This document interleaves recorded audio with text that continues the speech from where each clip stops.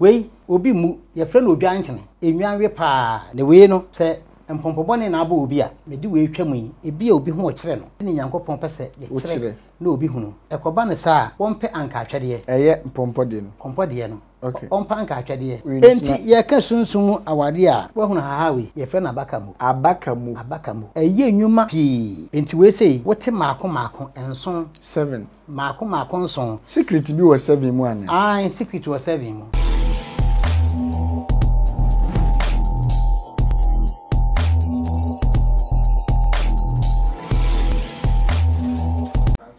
Medasmo kwaba ade oba nature tvg so bu ene die kwa so first time ni na se wo hwe me a wo be subscribe ane said the be ade bia no me post video anso benya bi na wo hu de ekọ wa fili ankasa ene me papa Elijah Afrifa sana me de me friend no prophet Elijah Afrifa ondo de haban ene ye na djuma na ene ye nkomo twetwe no ye be kasa e de afa your friends spiritual marriage die obeya spiritual marriage ebe free so empaibo haban bi ni haban bi ene ebe kan bom ni na o say I want to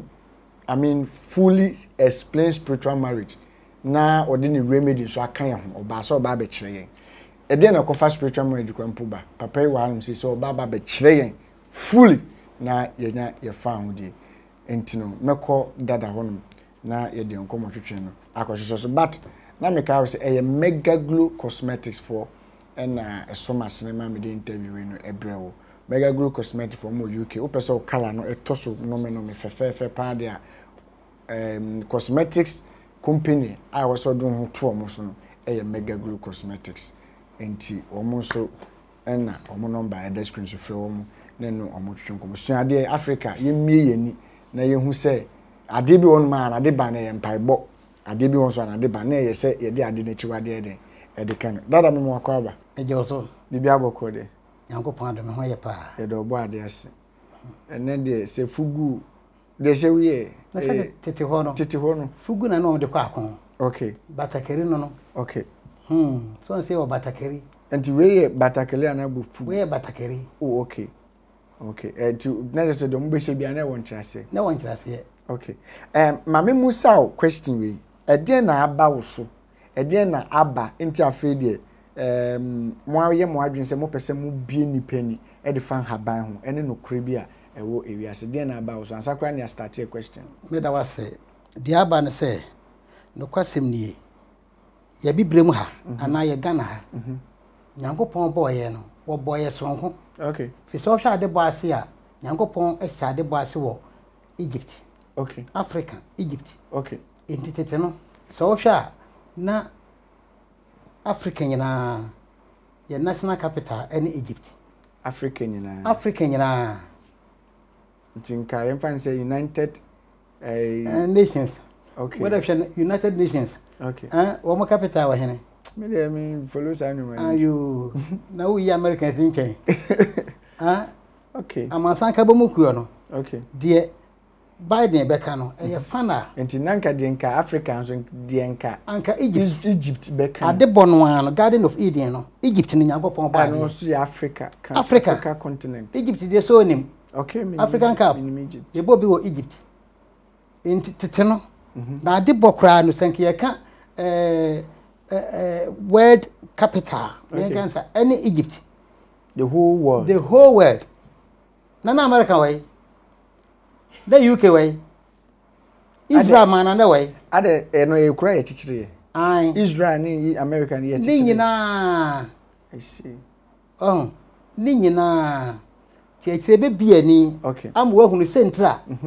Paris aman no Israel for no so omo she Israel ase no okay fi say some asase no nda ye beka say allocation land okay tina United Nations ya wo ntimenye Palestinian de mo wo no. This man knows more about the past, and subscribe to Nature TVGH now.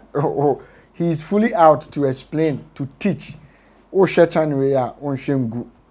Dada, my ya meme ya kukohono no more. Enti, yen starting free your topic of the day. Your topic ni say, Dada, ye kase spiritual marriage. eye de ade denti a mebusa asa question se fate me say ansoli bebre malamfo bebre akonfo bebre wo mu enya omo bom ho ebe complaint omo say omo spiritual marriage a problem kese pa ya ka spiritual marriage any day me de wase ni twini yesunsum awade okay yesunsum mpana twen o sunsum awade nanso be ma na oba no ebre opebia no wona obeda opebia eda opebia awio anopo anwumro anadwo wona obeda okay wono na ware ne de nya ade a eye democracy nhyehyeye okay ebi ana de me ho ye me ya me ho ye me mreda bi bro opebia ifise wo ye honam ena de no obeda no nso eye honhom okay ena honhom so wotumi eche nipadua okay eti de Yesu ka se honhom ne de pe na honam no emre se honhom ne pede a wo de Nyankopon honhom bo nsam honhom ni nyina ya honhom enti de Yesu hono no na ma yenhwa ade okay ye ka sunsum ma wade a ene ye me ne abaya bitra car front okay na ne sira ho nyina gu ho ma menka ye nyina ye nipa of course ne sira ho nyina gu ho me hwe na me de me yi me ne to nchen ti ne car no ba wo hwe kakra o se wani ko boss e fom ne de wo da ma menka ne sa se ye dan a me hu we ma hwe wani behwe eti me hwe ya na mka chen se wura wo ke se onye kunu wo kunu wo se da bi na mso winim se wo ma ya ware wo de se obi a ne be boss wa o sunsun bia twen okay yo wo sunsum o sunsum ni sunsum o said you sitie no the kon be do okay aso american driver no car no me nim driver no wonem be ya adwene se wo hwe ho no mo a wonem be ya adwene okay ti ma me kan kire ne se wan hwe awaware ye be ye den fi so boa pa yi usire so eti be ma bi o ye okunu pa no so yo bi a wo ye ninkonfo a so ka so be ware wa na adwene kire se ke se me ma so kon be do okay enunti ena de odi be no me kire mu ya kire ho no okay obabu asade ne dress nsitie no na ho sisi sitie no enti ama ahonhom nyina ahonhom ne nso wo mo ya adwamanfo okay ahonhom ya adwamanfo Nyankopon hom da nchen na bosom hom mo atia nsuo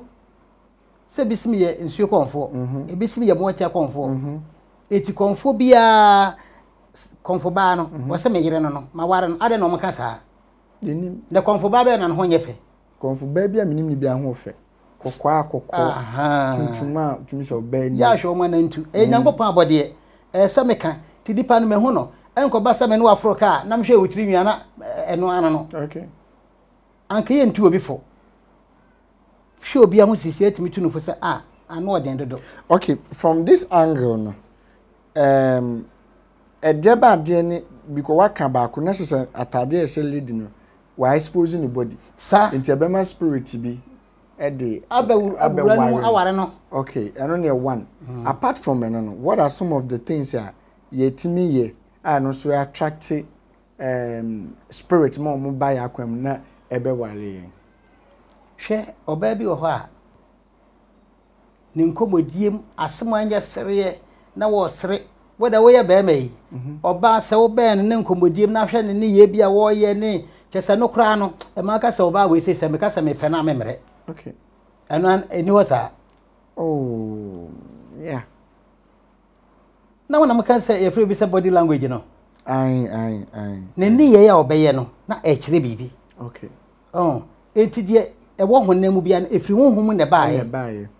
enti enum nam so e ma bonsam nya tumi e ware nipa okay enu ye baako obi nso ho ani fie bosom bi wo ho okay tini de nyese bia wasiesie no na wonsiesie no bosom bi wo ho enti bia fie honhom ane no etimi ka bom na omo de na ma na ware okay onya kunu da if you want bosom timi di e ka bom e de nipa na ma na ware direct no nipa na ye bibi nti no mu gina so anase like e adidie bi anase e den se metim ba bi na free abosom aka bom so mo wale me de ade obi wa na tanfo David obi penasma no obi timi kire ne ba de me obi se wa no ebi ni ho ebi wo ho okay so wo kan say dia ene na ade ntina obi nwale ne tanfo nanso no metete matete say so ubi was spiritual marriage and sika asem hye na dwuma nkoyi ninyom na de mawale me dofo na me san ma ne ho akire no na ebi kwa to the sense say who was spiritual marriage wunya ba ene ade a eno so me da wase de wo kan de o so obi na bonsam woni nipa wotwaka do o se senke ya ade a eye honam de a honam asem no me pe wasa nam de mba ma asa wa me ni musuban ansa na bonsam be che wade no wade che waseo okay adan yan kan cho se de asomasi am ye de wa ma asomasi aware so ho enti spiritual marriage no wo ko ware honhom nipa na duane a wedi wunim David obehwe nso am na dware David enti wo fa wo se akoa ansa na ebeka se ya ware obi am obi wo honhom no che se ya ton wa ma no I see ya ton wa ma no ti honhom a ware bia no de ono obeware ono wato waka jo se mi nkoja me wo kajetia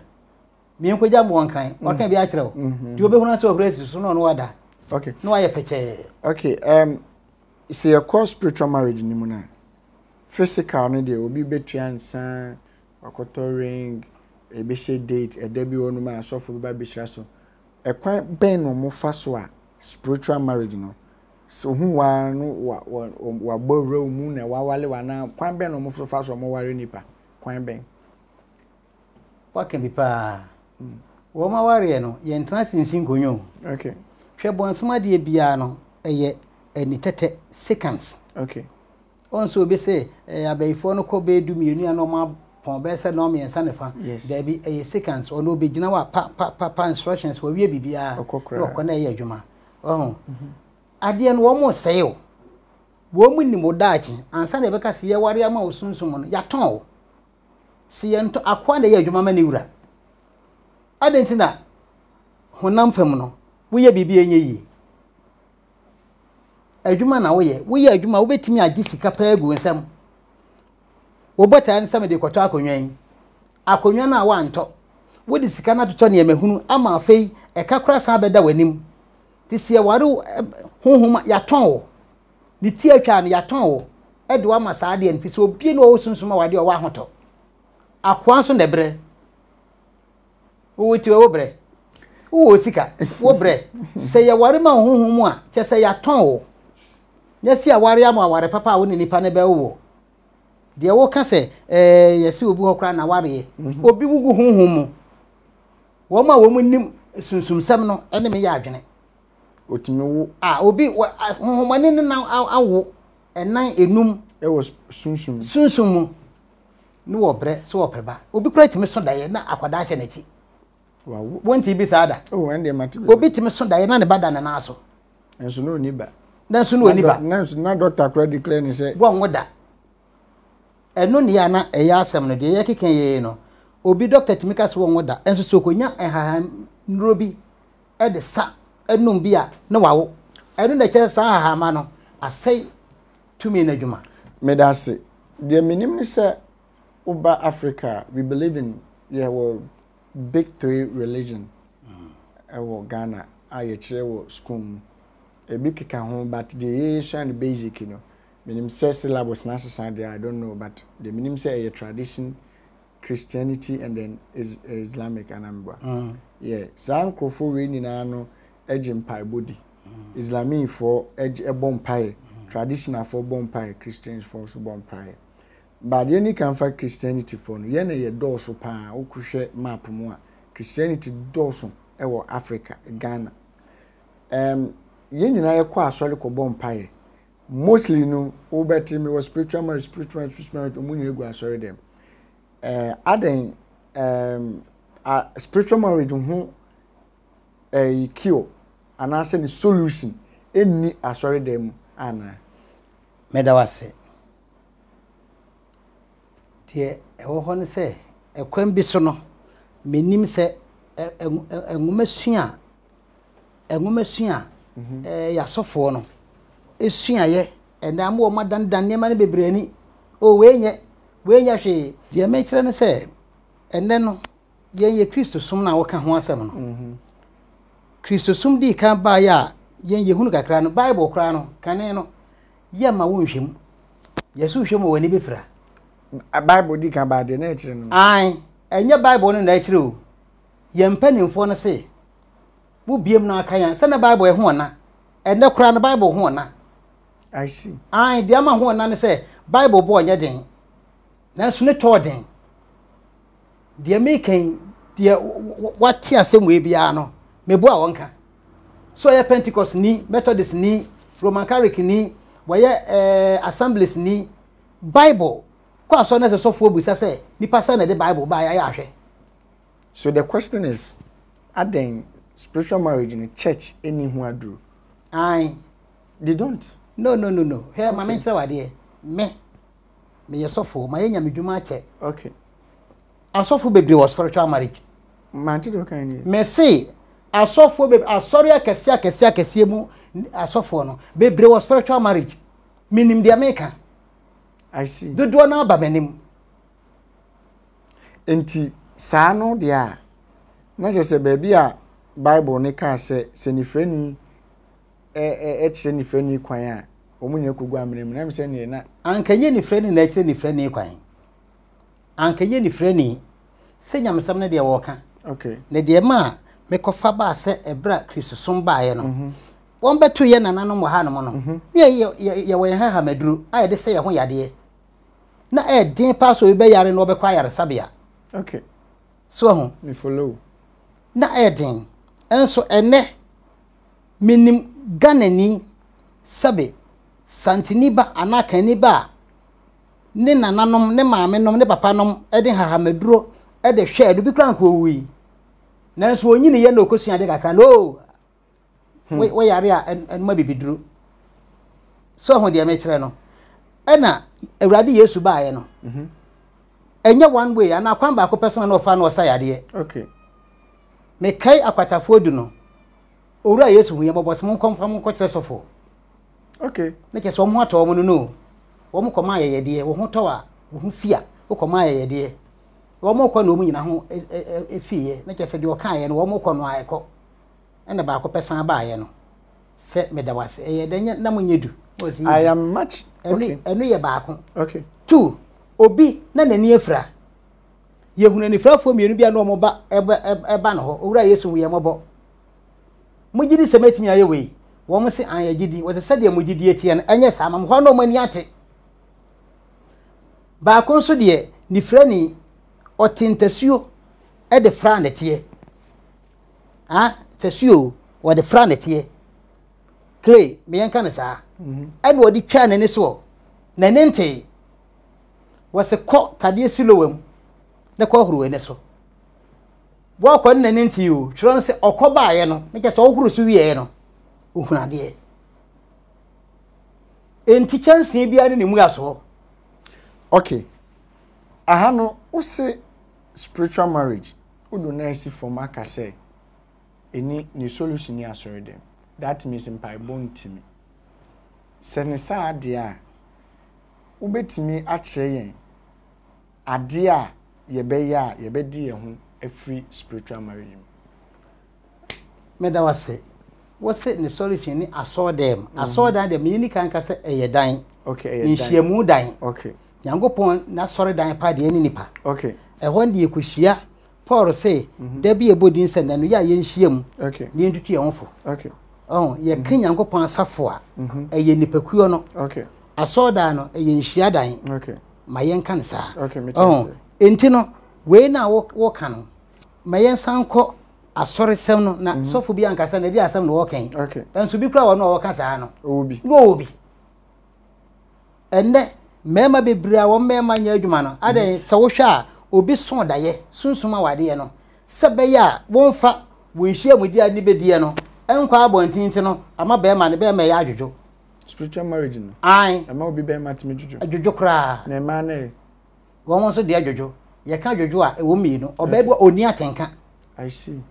Ma bebre me kan dia otie ohwe me bia no dodo na anim wonde oda ho anu aso oda ho bia ho setable You know so timber bia enti eno America no eno wo ho. Okay. Obi anya babaso enya kekaye enam sa enko gisa wo de na chiwade e ka no. I see. Oh, okay, before say beba the solution so no. Me certain in penny sem say spiritual marriage it lead to masturbation. No kre. Enya no kre. Okay. Obia ka making orchids for, eminati for, lodge for. Anyone no keka ho ma menka nsa nim esoma hodo bebre. Okay. Yogi somo ho. Sansangi ho. Hare Krishna. Di nyina ho. Oh, Buddhist. Na ye ka sa masturbation no. Eye nipa na kono. We de opede ne nipa no. Empana twen ye. Na so de be masturbation ne de onkotwe mpana. Mpacho, intino, one says masturbation is spiritual problem no. Akono bone. Enti spiritual. Bible say one Paul was one na one share one akono so. I see. Intino obi masturbation Eye na akono bone. Na eno no etimi lead to spiritual problem bi. Na say de Nyankopon pe bia no wo se na abaye de a. Tro no say de entin nyina free bonsam. Oh, okay. Okay. Na say no so etimi lead to distraction. Say che say wunya do ho kwose bonsam na fidie nya pa say pa. De opa bia no de wo ye. Okay, yanko solutions no so. Yo, enti de di kan manchira wade ye beko spiritual marriage no so. Bo hunu sa duaten awe. Enti me nyini nya kese na hwe de wo so a che say afei na ebehwe na aso na ba. Okay. Oh, we no enya empire. Ye friend odwanchene. Okay. Odwanchene. De ma ehia me no ye se ya bonu hunhun mutuo. Okay. Ye ka hunhun mutuo a obi wo ha ade be chine wentimi me ntasuo. Okay. Afena etimi tu obi tu hunhun. Ai e wo ho. De tuo no ho na ye ade bia wo honam mu bia efiri hunhun mu na eba. Okay. Me kai se achepa na 18 mu ho no. Maami bi no ne nkrofo afra yituma na omo ba 18 mu ho. Na metwam. Eno mbuza sa na adan no se na na ukua da yo em se de fiada. Okay. Na em se na be ma na gyan bi wo ho. Otonne ma wo 18 hu ene oba na o nanim ti obeka chom no afa adan no se mi kunu na na ukua da no. No so oson da ye. Oba ne da no oson da ye. Na ya tu ne tuo. Ade akyin ya wo yi da ye ne kire ne na ade akyin ya na emoja firi ne hwenum nanum. Obi amatutuo da mu ho. Na be ma na wo. Nese we num de yansam ketenkete. Oh, enti no we obi mu ye frɛ no odwan nkyene. Odwan nkyene. Enwan we pa de mekan obi a wani odwan nkyene bia sɛ enwan wɔ saa bia hɔ a wo mo we pa ne we no sɛ mpompobɔne na aba obi a. Nema bebre sunsum asɛm o. Okay. Pompobɔne no ye wie ni aba sunsum aware no so. Okay. Na me di we twam yi ebi a obi ho kyerɛ no. Tini Nyankopon pese ye kyerɛ na obi hunu. Ekoba ne sa wonpe anka atwede. Eye mpompode no. Pompode no. Okay. Ompa anka atwede. Okay. Titiri obi a setesu akram. Okay. Ontimi mene ntesu. Okay. Wonde odi anka oyam a na odi anka atwede na ye no atafre. Okay. Enya kofa ne munum ho pɛ. Eye go. Mpompo no. Mpompo no. Sa from kaka. Mese mpompo no. Wodi anka atwede. Anka atwede. Twede ya. Eka bode bibi aponche. We wa ye frɛ no odwan nkyene. Odwan nkyene. Ha, eno na obeyam no de afra de obi ose ne minum eye ne yasisi ya bia no opa won practice bi nhwe ebeya adwuma. Okay. Na wo kan yetuo bi nso ho asem sunsun mutuo bi. Sunsun mutuo na me kyerɛ sam pompo no pompo bɔne no yesi abɔ tirim. Okay. Ni nyina ye sunsun mutuo na etu na. Dodo no a. I see. Na ade hono no obi wo hɔ ana ne de no efin na aba no mogye mu. Na ade ebeya obetimi akun wo ne de. Obi ho wu ya kora se ne tirim yesi abo a owu ya nanim nyina atwetwe ne ade pompo koro ko na atwetwe owu ya sama make yi obi a wo hwe me wo tie me bia no enim se sim pompo bone abo obi tirim ekono ekum no a owu ye no na ne ti no a hono no na atwetwe. Okay, right. Yanko we enti ye ka sunsun awade a wo hono hahawe ye friend say minimum ye friend abakamu eden abakamu abakamu abakamu eh eye nyuma pi saa hawe te se nipa no wo ye no wono de e kire no so a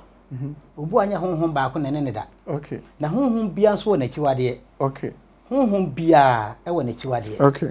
enti we say wote maako enson 7 maako nson secret bi was 7 mu ana ai secret was 7 mu ye be ba be decode no so e kire so be kire oh si egu so okay fi se e kina ne yewu ye nananom e de enupa pawu o man kire anko betimi a kire ne nso ne ye rough nanana ha we de ye de bu mu ne nanana wu wie no afi nkofo ba ho se o mba ba hwe sa duro na o de se mekura mensuo the central entino enson ai onte maako enson okay woti a onyam okay na onfa nsuo okay don fa nware just like that time ben adware na de nka ya na ehia pa ye anadwo donko 1 am nti nipa no ndware no 1 am 1 am pacho obedware no obepepa ne ho ana opepa ne ho ana de odware wi a on pepa ne ho okay so adwe na ya on pepa ne ho okay won do odware wi a on se nipa ho nam no e hye okay abro so asima ba ko mienu miensa ne ho bewo okay ebi no edo se obia wode edema no okay enti eguso no ye be kire aha we okay se ede eka na ato no so a okay he obi wo ho a wonya sika age so de nyina che sika nyina ne nsem nye se nyina ne nsem asem o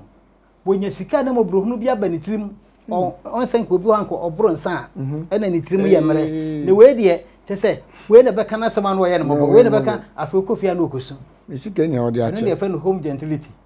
outside gentility but home crying no me de mi sika me de papa we de papa anso ho kire okay anche ne de nkomo because this was the topic and I think said but baby evidence we say honhom ne doso ai enti ye begu so ye be kire sa in case obi e hwe we de me na me request in case obi hwe ye na opese o meet you or from one on one no kire ni nsem ni mu di kire wa akwanya da ho sa akwanya da ho obetimi ama nipa na fro ai okay sa kire siwe ni so bi na me ma mo number no mesi we ye abakabo okay obeti maako baako mienu miensa enan enum ensia enson okay enson no onyam okay na wonfa engunsuo okay ensuo nso ede sunsumsem no enye nsuo hye okay won se nsuo na eda ho na Nyankopon bo ye no okay bibi wom okay enye pache wo nya bosumsem o okay bibi wom hwe se wo so daye aso American wo hye no nso wo so daye ne se wo bo wo yi nam te se wo de dra atu nsuom wo yi nam wo yi koto se wo mpana twon ho anyesa wanyima wie entra aso American obi a wo hwe mbo tie me bia no me se me yam crash me se wo so daye so ya ba ya so ya bema abema wo so daye ne se wo yi enam afiri suo mu wo bema no ai wawo awie wawo ya ge pana tietia o wawo meka so wawo awie a woni wo so wo mpana wo ba wanyem na wie so wo yi na mafiri nsu ye ba be cheche daye mu ai wa no be topic enya de ne kura na mum we no we ni hia pa se wo so daye na se wo yi adwene wo yi koto nka e wo nsuom woni oba bi wo ha wonye wadwene se oba wa no a wanyem na wie no se mpa ho entrada okay ye ka ha ban asemi obi a person busa question we say wate se ahaban adue sunsun aduma de mekoti memfa kohwe nwu ase memfa kwansi nwu ase memu naked memfa besi nwu ase ye koti a ye be den ye nye hwe Nyankopon bo ne nyina de mai meni ahahan kasa we ya ahahan na ne ahahan kasa we nyu abere ho sere se de se kasa we ya ahahan na ne ahahan kasa bema de wo mu ne se we ye ntine Nyankopon bo ye okay enti ansa ne Nyankopon obebo nipa no no abon ahahan ni nyina dada okay en wonim de bia se nipa de ye no watimi tena se kan o nyintre do na han okay enti no ade asi ehu ne se yemfa hwe Nyankopon bo ne ma nyina de ma nipa okay enu nti obo ade no so hwe Genesis ti baako kan Genesis eti baako okay ne ye hwe enyimo aduonu nsia na e kire edipa Bible de mu no ai achena me hwe so yi Genesis chapter 1 ti baako ba men kan no ai hwe enyimo aduonu nsia de ba no aduonu nsia so ne de verse 26 men kan 26 ai na Onyankopon ka se momma yenyo onipa wo yen suban so se yeseso o se samre no no wabo wo hwe de di kan ade ban ni ade no wayen hahama o wabo hahan ni nyina nti wabo nipa ne ye hwe konjitemu aduonu nwotwe me hwe aduonu nwotwe verse 28 na Onyankopon shira won shira nipa na Onyankopon ka kire won se ka kire won se won wo na munno monwona munno na monwona munno so nye asase suma na won hye so no won hye so te se on se nipa na di bibia so yenya asase suma na yen hye so senya bone a wo kwan se wo ka kire odwan se da okay obeda na munni mpata ai ni wiemu no ma ni wiemu eno ma ni ma moa woke bacho yo hwe enyimo aduonu nsia no e kan tenten hwe na Onyankopon kan se momma yenye onipa wo yensu ban se yenseso okay na woni epumu mpata ene wiemu no ma ene ntoteboa ene asase so asase nyina ene emoa wo asase so nyina so aduonu so na Onyankopon bo onipa wo ni suban so na Onyankopon suban so na obo no obarema ne oba ene obo won na Onyankopon hira won na Onyankopon eka kire won se monwo na monno na monhye asase so ma na monhye so na munni epumu mpata ene wiem no ma ene mo a oheka won ho e wa asase so ni nyina so hwe aha ne yede aha ne points no wo na Onyankopon kan se hwe mede ehahan a eso aba nyina a ewo asase nyina ani enue nyina aduaba ene naba na aduaba naba ewo mu mama mo enye mo aduane okay aha no me pepa we de mesrew so ahunu sesei banche ahan ye mpeni die adentia se dabrema na akwadwuro se ni yam na ye ne yew ade banche aban yedi eyaduro yedi pa enye no ye nuan mo mo etifi mantemo no northern Ghana so ho wo mo pepa wan hwe ya se wo garden bi a banche ahan a se ke wonsu yan oba bebubu yakọ na enye nwono wo pa ya tibida wehwe eya duro pa eya iron sande e beka no meka se ni bo mo ye friend saying capsules bi okay pearls okay they fan iron fist okay ahoadinuro bi wom ma hu de e kra wo mu jaye iron fist make dodo na wo mu etie hwe no wo mu ehunu de make iron fist enu ye baako ma kire se hwe aduane bi e wo fom no menkani so bi nkwe wono so enidane wono so ne se odi menkani anwumre be no nsia kwa no a ya na ne ye woro so make so bi ji achin a wo pa se nkwe wono so a kurududu wo pa ne ebo no nsia kwa oni menkani ehwe enko ebe woro so a kire o sign se wo amama na ewo mu no dɔɔso starch no ewo menkani mu ene ye nananum so bi won mo se me de me body efufu me won pe body efufu ya so wo mu di kontomri nti balance so hunu on se bayire ho no enya ade a ewa na aha yedie on se so bayire dodo no an ye se dabo kofie enti atwi solar won say menken so de ye tutu fam de ahye ho to ho na wo kan mo twe de so la free nkofie na mo bo no na awia no boss a won say eno no eye na tie ro sa din kura say me kai say kofie mu bayire no sutimi fifiri wura wo de hwe de mekan enti no awia na bo sa ene tie na waboa no no a wo de bayire na hyemu no atwe ahoɔden bi eba mu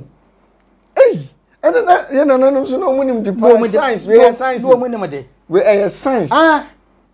ya to niema nyina agudie woni emma bayire ne ne den emma sa starch no ha adwene pi koko ase bayire ni yatwi makoyirawa on se no kra no makoyirawa ebi nkontomire ni apesa di samre no yakobo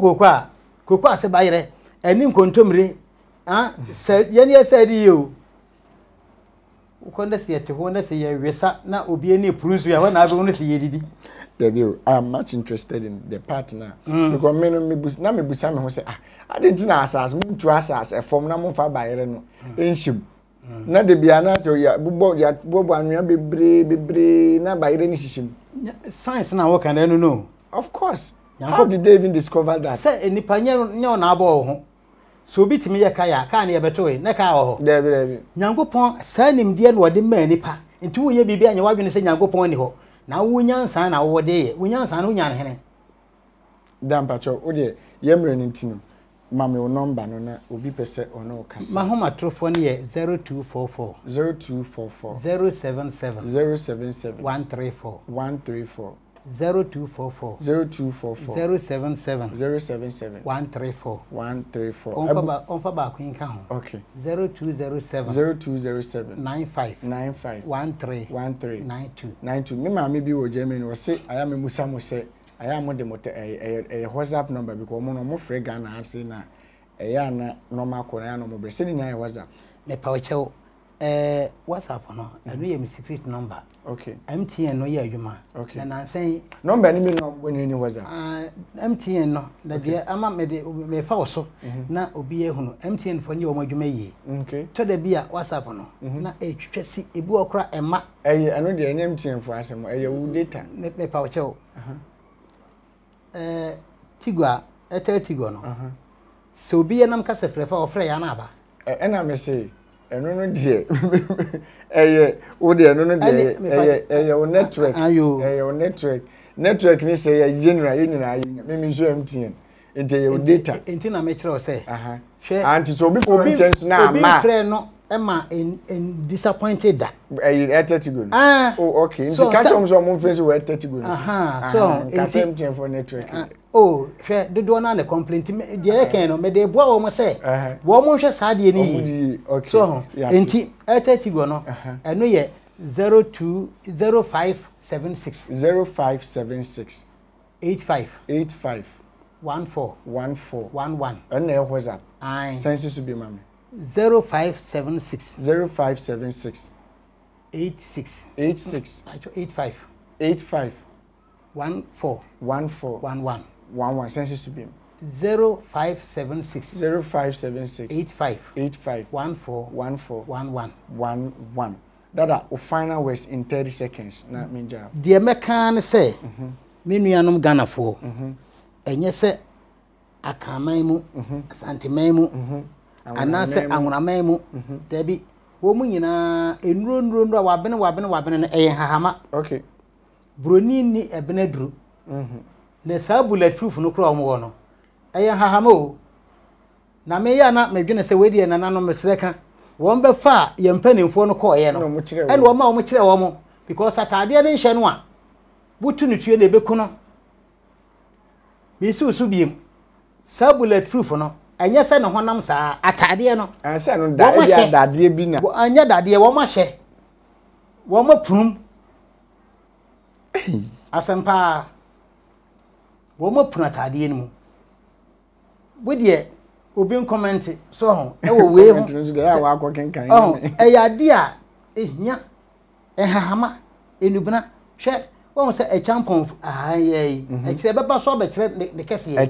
echampon ya fisade bo emergency okay se second twa obi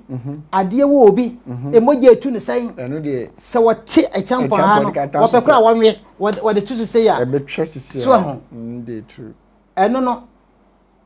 efiri hene science science enti de meka kire mu an se 30 seconds kure ya so yo de meka kire mu an se yemi ye ninko ehahameduro so okay enti monta enhwe me na muntie me ewo nature tv so okay na ebeboa obia mebe kakra no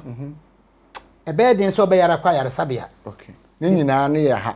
so obeba be chirechi eno ani nature tv me da se me to me say wo de brada bia wo de mwani nko nature tv so okay na be hunu se yade a wo yare ya nansa bia ya tudin asoma se de bia ko ayare sabia hospital wo nko biem dada me da se me to me say for bye me da se Midin Eddie Uncle Nature, after some of the camera to video and edit Eddie Mammy. I mean, I will not force you to learn, but if you learn, it's going to help you, my crowd.